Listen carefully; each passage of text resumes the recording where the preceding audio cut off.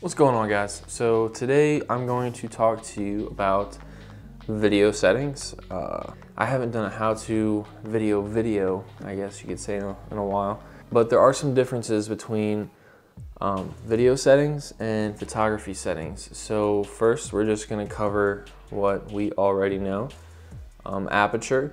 Basically, all you need to know is that the lower the aperture number is, the more background blur you're going to get, like back here.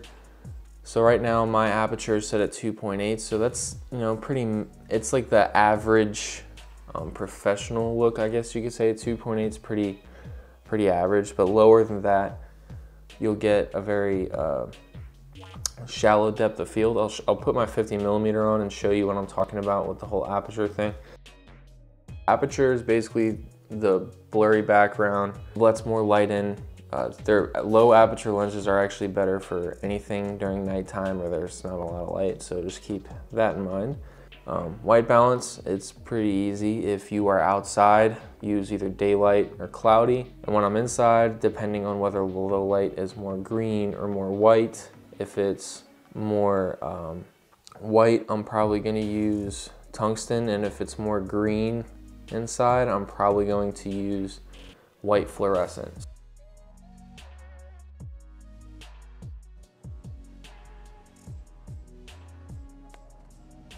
So ISO, in photography, a higher ISO is more able to be saved because you can always just make the image black and white, and if it looks grainy, it's fine. A lot of black and white images do look good grainy.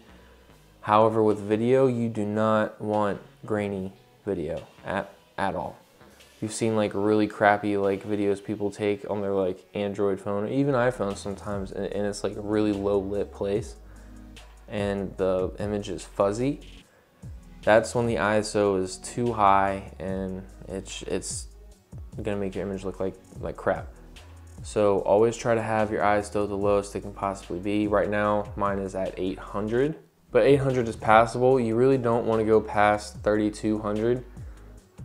For video, honestly, I wouldn't even go past 1600, but 3200 is like that final limit, and then 6400 is you shouldn't even be filming to have a good image. If it's just something crazy at nighttime that you're filming, then that's cool, but if you want a cinematic image, 6400 is way too high, at least on Canon cameras. Sony's, on the other hand, they're kind of killing it in the low light game, so congrats on that one, Sony. So we covered the basics. Keep your ISO as low as possible. If you want a more cinematic, dreamy look, keep your aperture low. But if you want a more sharp, for example, war movies and stuff like that, their aperture is up higher because everything needs to be in focus and be really tack sharp.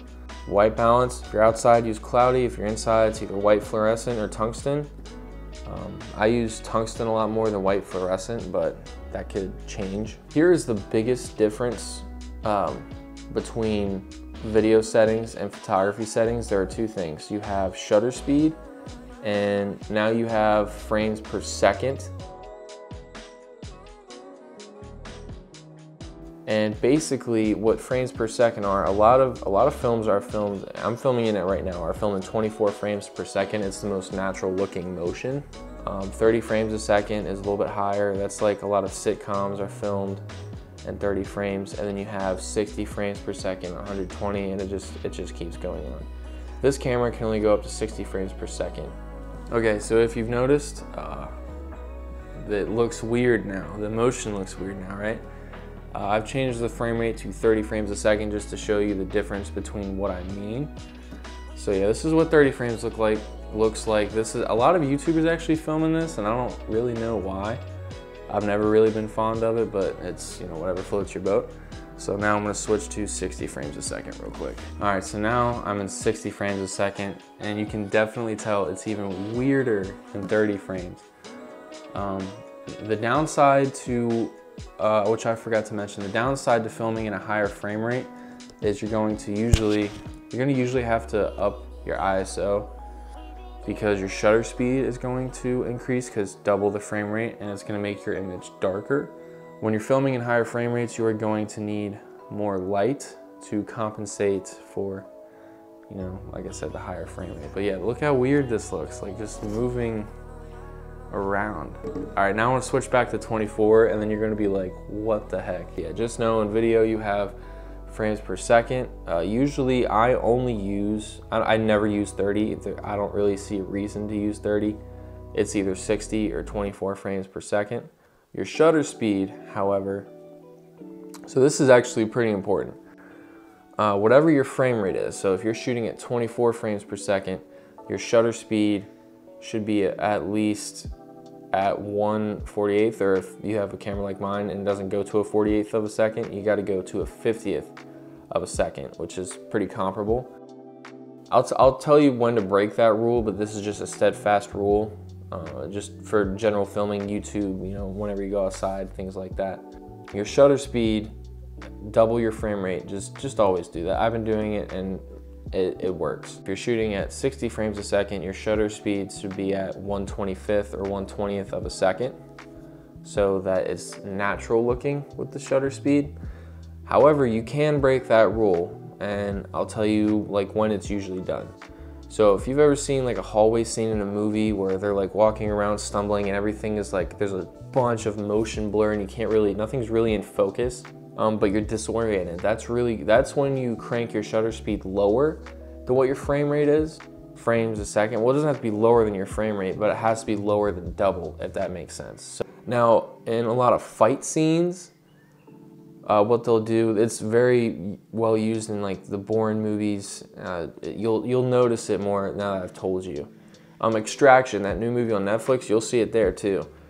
But you'll crank your shutter speed higher than double. So it'll give a very jittery, like very fast moving effect. You want everything to be in focus and all the motions to be like, you don't want the motions to be blurred out because it's like a fight. Everything's happening really quick. So that's when you would do that. Those are the only two instances I know of that you would break that rule is for a fight scene. It's more than double your frame rate. And then for like a disoriented or like a dreamy type of motion blur, the shutter speed is going to be lower than double your frame rate. Okay, so frames per second. I'm going to go back to this real quick. So 24 is pretty much the cinematic king, like gold. That's the sweet spot for cinema. Regular moving. Now, if you want to slow things down and use slow-mo, your frames have to be higher. If you try to slow down 24 frames a second, it's going to look terrible. It's going to look really blurry, and it's just not going to look good. So what you have to do is have a higher frame rate. 30 frames a second, you can slow it down, but it's like you can only slow down 80%, which is not a lot. So 60 frames a second, it's actually a little bit higher than the Hollywood standard. A lot of Hollywood uses like 50, but basically you can slow 60 frames a second down a lot and get really nice slow motion. That's how I do my B-roll and stuff like that, is from using 60 frames a second. Make sure your shutter speed's double that frame rate, so 1/25th of a second. And that's gonna give you really nice, the ability to slow it down really nice.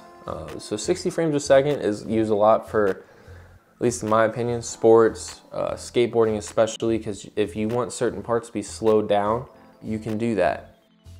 Just to rerun over everything, keep your ISO as low as possible. Use the correct white balance. If you're outside, daylight or cloudy. Inside, tungsten or white fluorescent. So your aperture, keep it low for a blurry background. If you don't want a blurry background, you want more in focus, then raise it a little bit.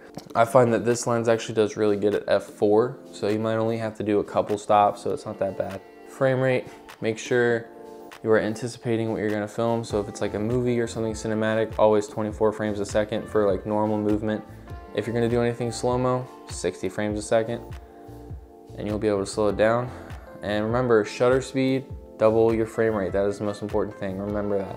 That's all that I got for you today. If this was really lengthy, I apologize, but thank you guys for watching my videos. I hope you learned something from this and that it actually helped you with, if you're gonna start YouTube or even filmmaking or just anything. I hope this helped you a lot, because it helped me when I realized that like the frame rates and the white balance I was shooting in was completely whack. I mean, I don't even know what I was doing. But now that I know a little bit better, we should be good. So I appreciate you guys, you know, constantly supporting my channel. Really appreciate it. But that's all that I got for you today. Have a good one, guys. Take care. Peace out.